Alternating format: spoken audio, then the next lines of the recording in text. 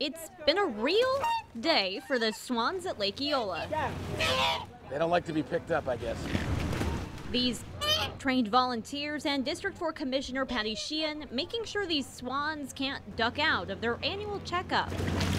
Each one of our birds has a chip in them, which identifies them, because they all kind of look alike. Pretty neat. It's pretty neat. The more than 50 swans not happy about being weighed or picked up at all. Birds are very well taken care of. We found one this morning that had a cataract, so he will go to the doctor.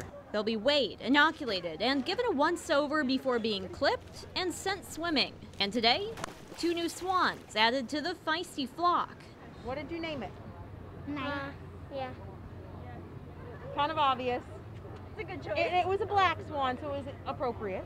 The dozens of swans here lovingly looked after. And I have favorite ones that I talk to. Make sure nobody's listening, but I talk to them. But while they play a game of chicken with their caretakers, these avian attack antics are drawing in fans.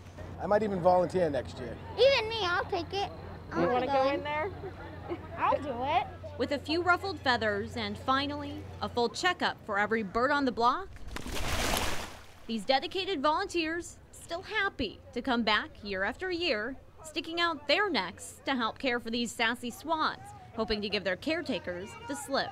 It's not over till the fat swan moves. In Orlando, Rachel Krause, Spectrum News 13.